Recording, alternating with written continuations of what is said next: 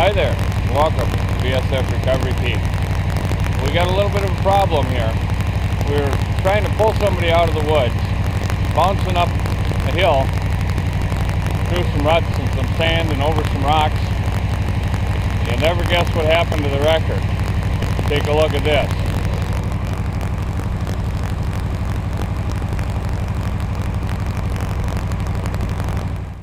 Well, what can I say other than I really wasn't surprised. You see, the wrecker had been feeling kind of weird all weekend.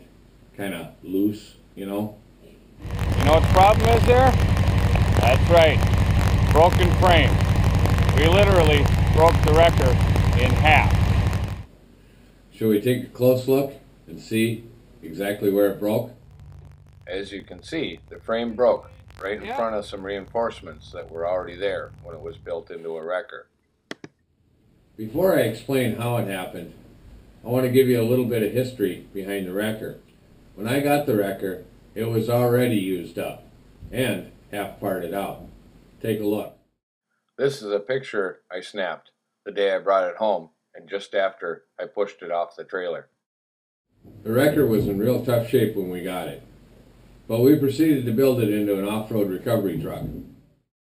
As I was rebuilding the wrecker and modifying it for off-road use, I had my suspicions about the frame.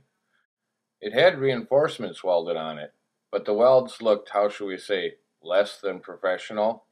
And if you look at it in this picture, it looks like it may have been bent. I'm actually surprised that it held up as long as it did.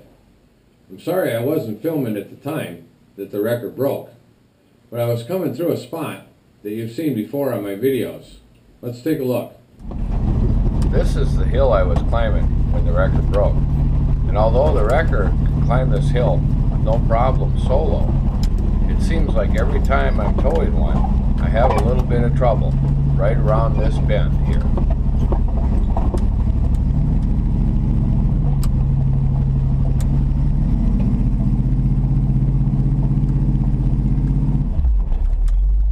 Surprisingly enough, we weren't even towing anybody on the hook.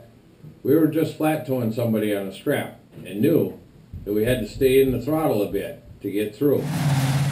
I didn't want to have to stop and winch like we did with this recovery, so I had the gas pedal to the floor and I didn't lift. That is, until the wrecker collapsed.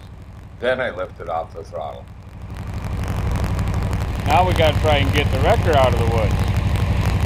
So how do you get a wrecker with a broken frame out of the woods? The first thing we did was we crawled underneath and pulled the rear drive shaft out because it was dangling. Then we very carefully started to drive with the front wheels pulling. We needed a little help in a couple spots, but next thing you know, we were out of the woods. Well, we got it out of the woods. All we got to do now is get it back to the campground and on the trailer.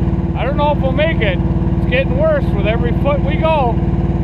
Now we got to get it on the trailer. Amazingly, even with a broken frame and only front-wheel drive, it was able to get up on the trailer all by itself. And when we got it home, we were able to fire it up and back it off the trailer and park it beside the garage.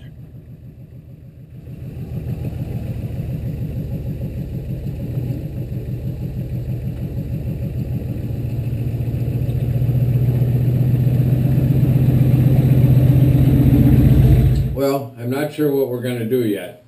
If we're going to try and rebuild the wrecker or if we're going to build a new one. I know what I would like. I would like to find a nice, clean, rust-free 80s square-bodied GM cab chassis, 1-ton, 4-wheel drive, dually, with a 135-inch wheelbase. Now I'm dreaming. Even if I was able to find such an animal, I don't think it would be in the budget for the recovery team. Unless I got a major sponsor. But don't worry, I have a lot of footage from over the summer, so I'll keep posting videos. So keep watching BSF Recovery Team, and maybe we'll get a new wrecker and get back out there in the woods.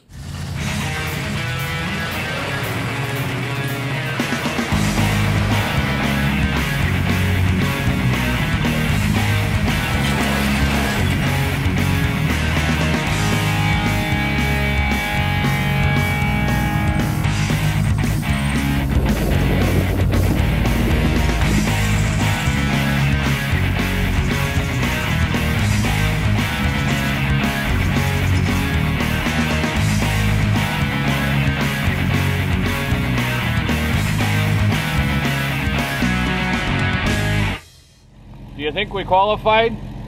You think we achieved all three? I think so.